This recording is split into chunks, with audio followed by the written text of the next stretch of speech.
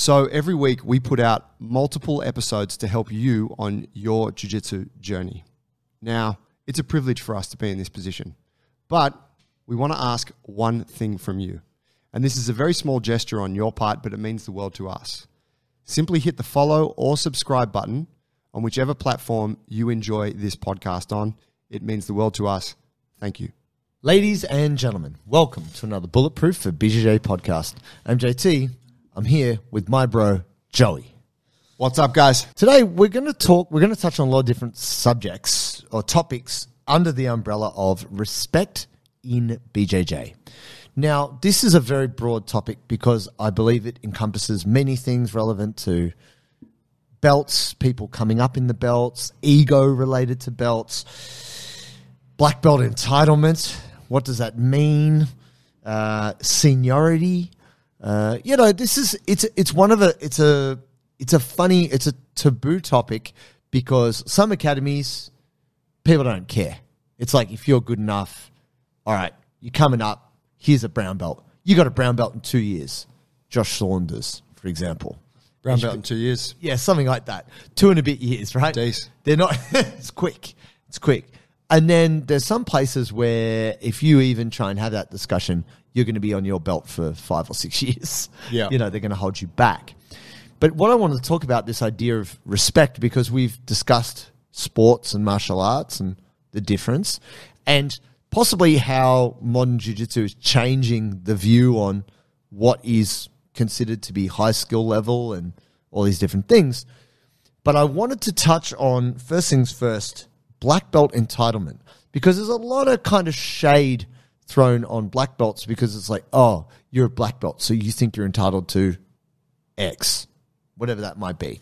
You're entitled to the. You've had that shade thrown at you? No, I've seen it. I don't ask for any particular special privilege other than if I'm rolling and I'm trying to throw someone through the floor, you should move in your own self-interest.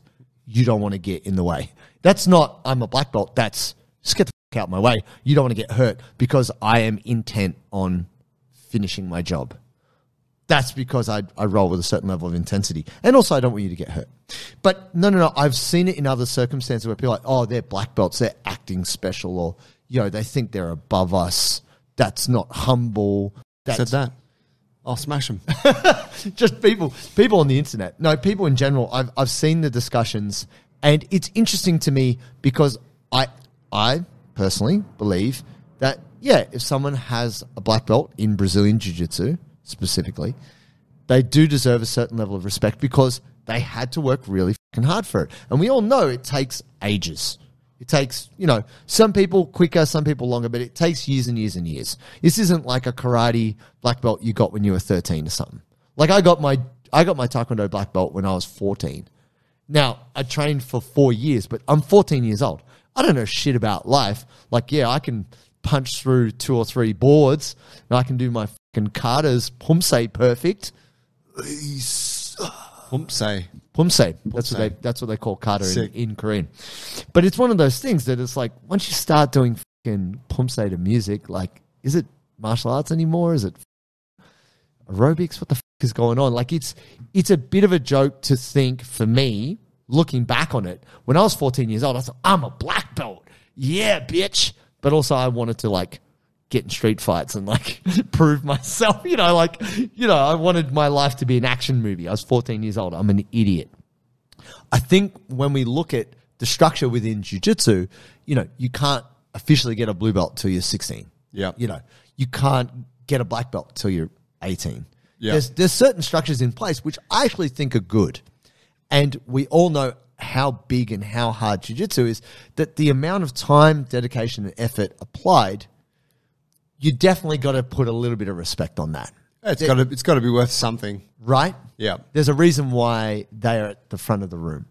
I think what can get confused with this idea of black belt entitlement is certain people may have a black belt, and so they may conduct themselves a certain way on the mat, but then they may not behave very well off the mat. Their personal life might be a shambles. They might be a great jiu-jitsu coach. They might have the best De La Riva game, blah, blah, blah. But when you get to know them outside of jiu-jitsu, you're like, oh, that seems like not congruent. And so people are like, well, you're not entitled to behave a certain way. Like, you can't demand of me X if you do. You know what I mean? I feel like people look at you like you're a black belt. You have to be a perfect person. And I actually don't think that's true. I think you can look at someone and go, right, you're really good at jiu-jitsu, so I'm going to take your advice on jiu-jitsu. I'm not going to be investing in your NFT project. Yeah, so I guess I suppose the danger there is that for anyone that's, and I know I felt this when I was early on in the game, you look at black belts and you just think that they're incredible. They're the best. Yeah, you're like, whoa, look how strong they look, and they're so good they're perfect at jiu-jitsu, and there's kind of some natural thing we do in our heads where you just accept, wow, they probably really got their shit together in all areas of life. It's kind of like I feel that as a personal trainer. People think, you really got your shit? And I'm like, yeah, I do. But that's not the case for other personal trainers, right? Depends. But it depends on the person. It does, right? Like there's actually nothing to say that you're anything except good at this specific thing. Yes. Right? Like you're good at training or you're good at jiu-jitsu. And so, yeah, I think that's a bit of a trap, isn't it? Like that lends itself to, like, it's just a bit of an illusion for less experienced folks. And I think the stigma of the black belt entitlement just comes from a couple of bad black belts where people are like, oh, I'm the black belt. We all go to lunch. Everyone pays for me. Do you know what I mean? Because I'm the big dog. This has got to be Brazilian. No. Aussie black belts doing this? Yeah, I know one in particular. That was like, you buy my lunch. Did a fundraiser for his gym, didn't improve the gym, and bought a Hummer. Huh. Yeah. Right. Bag. 100%. Trading off, I am second lineage to this famous jiu-jitsu person, and, so if you want to be down with the real, give me money, give me money, give me money. Wow. Like, it was just real bullshit behavior, So I think this is the thing. It only takes a couple of bad apples to spoil the bunch, that people see really bad behavior, whether it's like abuse of power, like just getting students to do things on their behalf for free, which you would pay anyone else to do. But it's like, I'm the black belt, I'm the coach. You want to come up under my system? Do as I say. And that's really just bad relationships, really. That's someone just exhibiting really poor behaviors in establishing relationships. But then we've also seen, cases of sexual abuse and pressuring of younger people to do things. And it's like... Yeah, I saw a video. It was in Portuguese, but a coach, a black belt coach, like slapping the shit out of like his receptionist, like a young male student receptionist at the academy over some argument or something. Yeah, like just abuse. What are you doing? Yeah, straight up abuse. And I don't think a black belt entitles you to anything special. You're not going into McDonald's like, can I get 50% off? You're not a police officer. Like in Australia, our service people get discounts at McDonald's, I believe. Like they can get in and get a cheaper meal. Yeah. You can't walk in with your black belt and be like, 50% off my Big Mac meal, please. Yeah. It's not happening. That's not it. But it's what's so funny is when you start in jiu-jitsu and you look at these jiu-jitsu people and you think, wow, they're so good. They win championships. They have a title, or they're whoever they are. They're a famous person. They've got so many followers on social media. They must be amazing. No, that's not necessarily the case. So there's two things that I'm trying to bring to light just within this chat. One, black belts are just human beings who are incredibly dedicated to a thing. Or at least were at a point. Yeah, at some point. Yeah. And they worked really hard to get that thing. You can't really get it without it. Now, there's always these, black belts exposed, fake black belt, all this kind of bullshit. There's that. Sure, it's clickbait. It's exciting. You find a guy wearing a black belt who shouldn't. That's fine. But really, those people do deserve a certain level of respect for the hard work they put in. Wait, those people, not the fake ones. Not the fake ones, sorry. Yeah. Those guys, but they're outside of this discussion. Real black belts, they put their time in, they put their effort in. They do deserve some respect. You can't forget what they've done. But also, that doesn't mean they're the best person in the world. So you can't expect more from them than being good at that thing, and doing their job in that way. It would be great if being a black belt meant you had some ethics or some moral standard, but that's just not really the case. So do you think that, I got a couple of questions on this. Do you think that a black belt, because every person, every coach who gives a black belt will have their own kind of nuanced view of what a black belt is, right? Do you think there should be some consideration of how that person conducts themselves in life? I do. To get to that rank. Me personally, yeah. Yeah. Because I think each belt also takes a degree of personal development. Like, for example, our friend Dan, who's like wrist locking everybody. Dan's blue belt. Oh, Sess. Yeah. I wasn't going to name him fully, but Dan Sester. Yeah. Shout out. What up, DJ? Yeah. He was wrist locking everybody and just being a bag about it. It just wasn't necessary. It wasn't necessary. He could have done he actually knows plenty of jiu-jitsu and has a traditional martial arts background. But he would just do it to be a dick. And I was like, he's a bit of a troll. But why? Jerry loves being a troll. But why? I just like, it's not necessary and you could injure someone. So what? Don't necessarily it's do just an armbar on the wrist. I don't know if that's true. But a knee bar on the wrist. So I said, Jules is like, holy shit. Jules is shaking his head. Anatomically incorrect.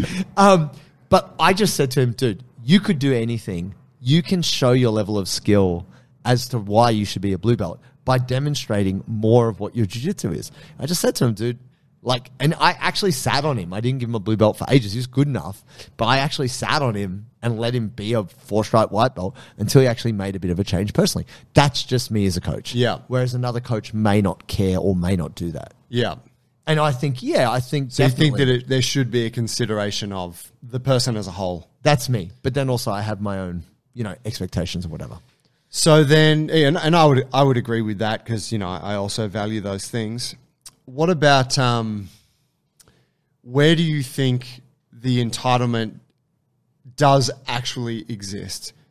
Because we definitely do know that there's black belts that take themselves way too seriously. Sure. And they they kind of conduct themselves in the gym like they are some kind of special race. Well, it's almost the opposite of the whole leave your ego at the door. It's like, bring your ego with your belt. Yeah. You leave yours there. Mine comes in. Yeah. My big belt, my big ego. you know. But this is where we can talk a little bit about seniority, say. Right. So when I was a lowly blue belt, I had a lot of social blunders with not respecting black belts, like being called to roll and saying no. Yeah. Or calling a black belt to roll. Stuff like this. But then also, which for the younger players, that's a thing in some gyms. It's not a thing in some gyms necessarily. But also appreciating if you have two black belts rolling really hard and they roll into you and you're a blue belt and your mate's a white belt, you move for them because what you're doing is not as important as what they're doing. Literally, they're doing high level gymnastics, quantum physics. You are building sandcastles. Like, I actually disagree with that, but I get it that it's I don't. I am fully of the belief that if black belts roll into you, you should get out the way for your own health and safety. But also, what they are doing is more important than what you're doing. I believe that. If you're rolling on the mat with black belts, you're a white belt and blue belt. In that moment in time, even if you're a future world champion, what you're doing isn't on the same level as what they're trying to achieve in terms of why is their training more important than yours in that moment? Why is solving world hunger more important than getting Instagram followers, Joey? Well, I can tell you why that is, but that doesn't answer my question because two black belts rolling is just a training session. Are they both like? Well, their training is more important than yours. If you're on the mat with black belts, two black belts trying to solve the problem, black belt problems, are more important than white belt problems. No, I disagree. I think it's more complex and that there's so that requires more space potentially. But but I don't think it's more important. Why is that? Because it's just training. They're just two people doing their best. Solving a more complicated problem and what you're doing. Yeah, but you're not actually solving like your world. You're not actually fixing something for the world. You're just you may be creating a new form of jiu-jitsu which then benefits them. the two white belts rolling, or the white belt and blue belt rolling, are just learning to walk. Yeah, but it's like, hey, like that's like me saying to my son, like, dude, you can't even walk properly, so let dad do his. Yeah, you go in the playpen and we'll occupy the whole house because you own the house. Yeah, but I still get your point. I get that you see it as different, but I still disagree that it's any more important. Yeah, but I don't think you can disagree, but I don't think you can justify your point any greater than I can justify my point. Literally. You seem, yeah, I get it. Like, how can you justify that two white belts who don't know what they're doing and possibly might even be talking some shit and not rolling, two black belts who are literally trying to kill each other with the most complicated jiu-jitsu they know within their development, right? They are doing something which, within the context of jiu-jitsu, is more valuable. It's not. I believe it is. Yeah, yeah, fair. So yeah, that's so this is where it comes in, but right? This is I don't think it's of more you're value. You're a black belt. That's entitlement. Yeah, I think it's. I think that's very entitled there. Yeah, like so.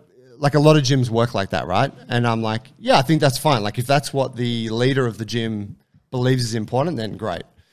But I'm like, it's just a training room. Everyone in here is trying to get better. Some people are technically better than others. Some people are earlier on that journey, but your journey is just as valuable as mine right now. The difference there would be, hey, this is two world championship potentials who are preparing for a competition. Okay, I could say that objectively that is of more value than just two people who are doing. How can you say that's the case?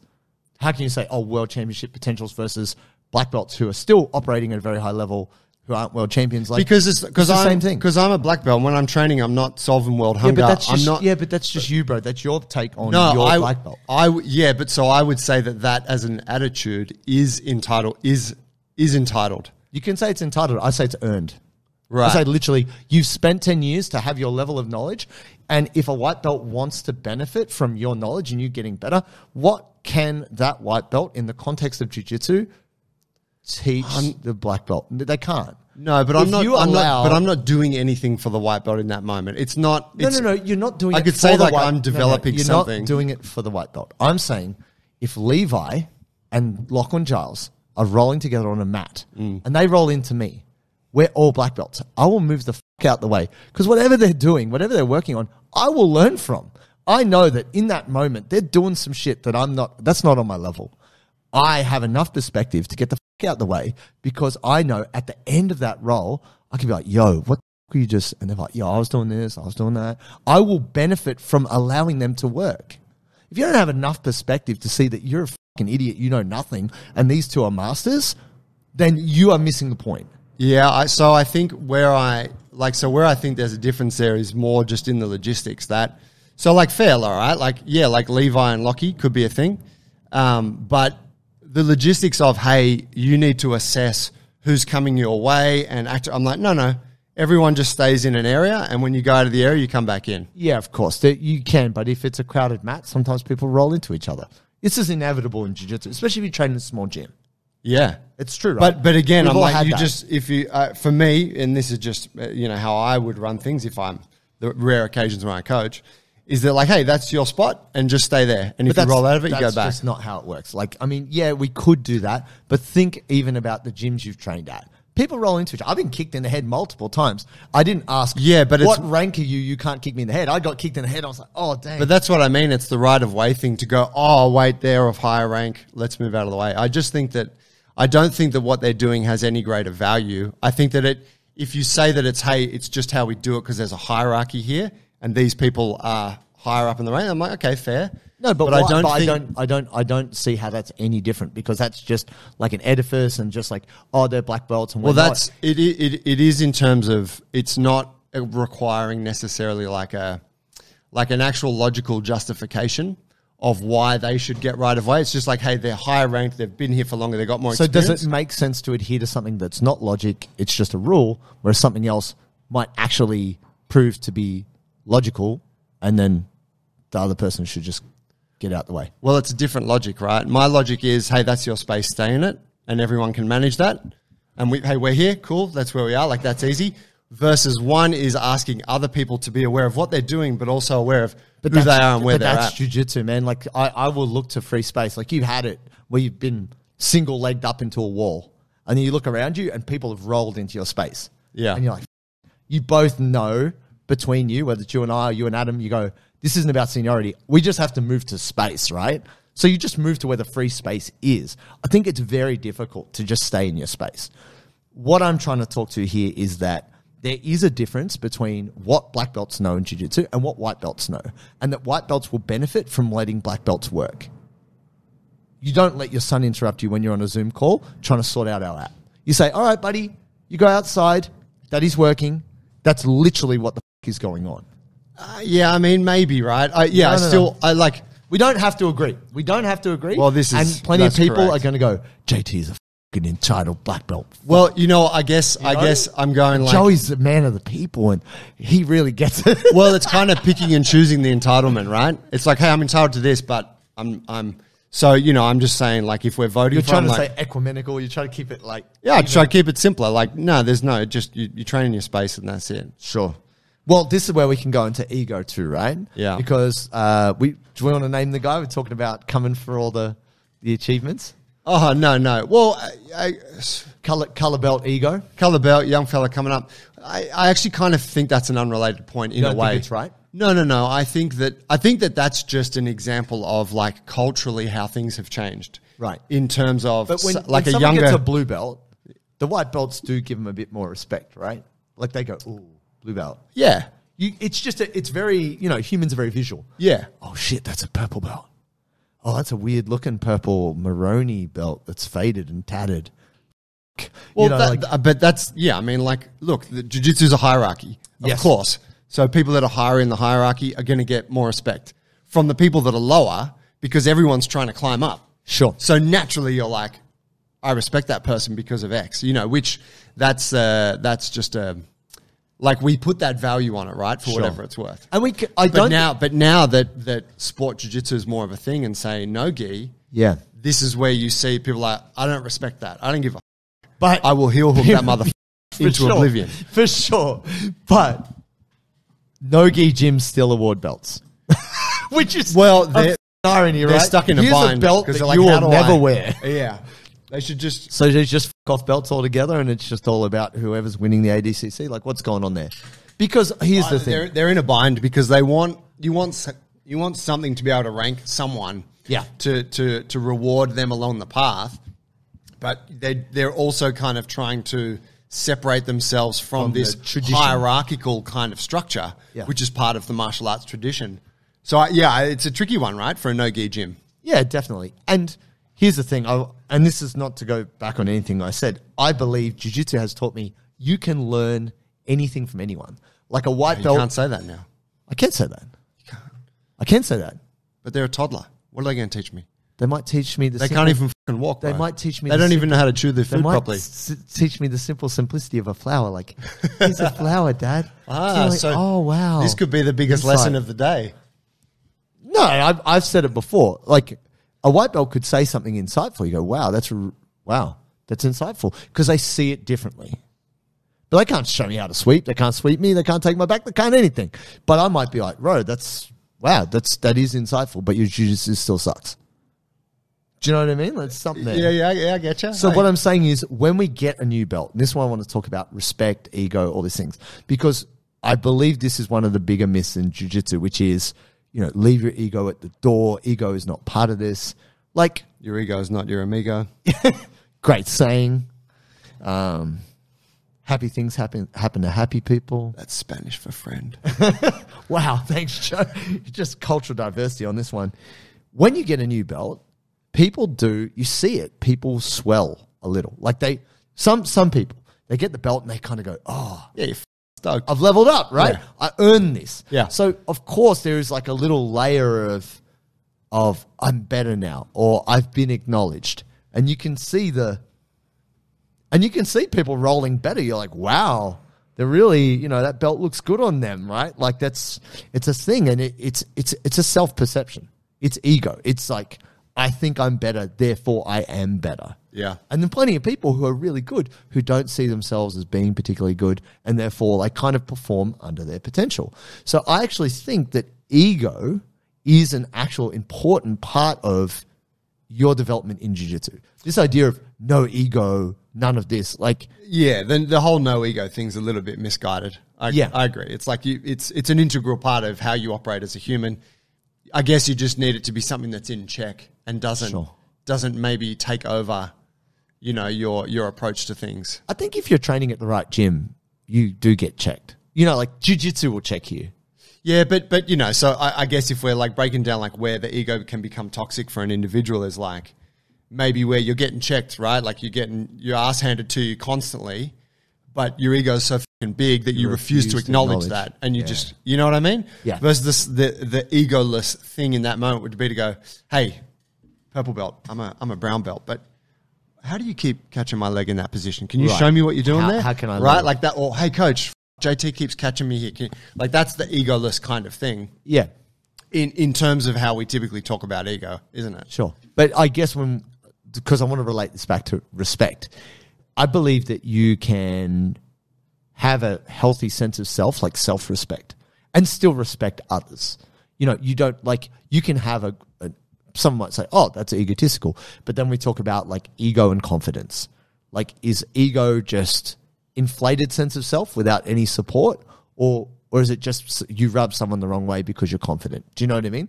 A lot of people will label something as ego, but from what I understand, your ability to support your claim or your ability to do what you say really equates to ability and confidence, as opposed to ego, which is kind of confidence without support or without evidence. Yeah. Do you know what I mean? Like someone who talks a big game but then sucks.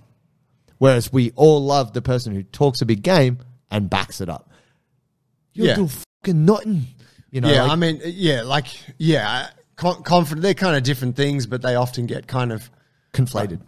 Like confidence is a thing. Like there's ways to express your confidence that are, you know. Then there's Gordon Ryan, where it's just like, sure. But you know, but his is also supreme confidence that comes from performing consistently at a high. So in a way, it's where it gets mixed though. Like say with him as an example, is that he also seems to be a bit of a, you know, like he just says some horrible shit, and you're like, okay, so what we need to separate there is extremely confident and high performing, and then also a bit of a and you're like, and it doesn't mean that for you to be confident and high performing, you can still be a nice person. You don't have to include that piece. Yeah, and I think this is like, you can separate the art from the artist.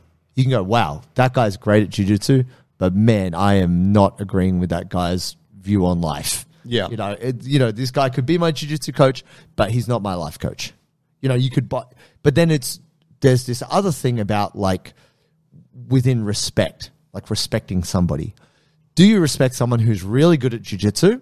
They're great, they're a black belt, they do all this stuff. But then also they smoke and they drink and they party and their diet's terrible, and, you know, like they do all these things that maybe your moral or ethical compass doesn't align with. Do you keep supporting someone who behaves in a certain way which doesn't line up with your values? Is that someone you respect?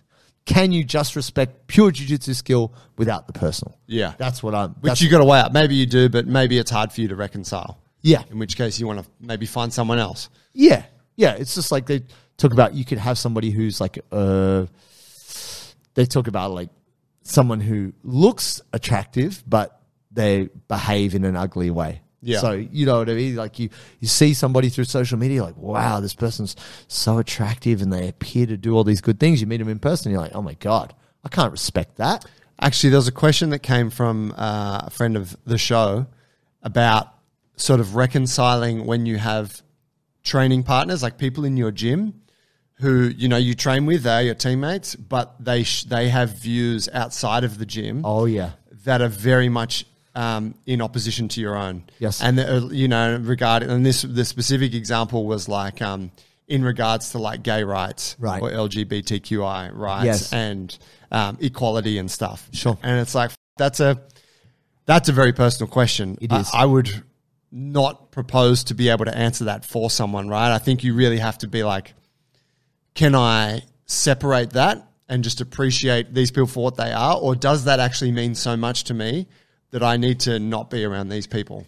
Yeah, I think obviously you. Or can I try and influence here? Yeah, could you? That's a very good point because I think people can change. I believe that fully. I know a lot of people out there don't think that, but if you're prepared to cop the things that you don't like, you could be the positive change that makes that person more accepting or more open to an idea. Yeah. But I do believe it's worthwhile to be around people you don't agree with because otherwise you do end up in a bit of a bubble or an echo chamber. Yeah. So even though you might think, oh, why the f*** does that person say that horrible stuff?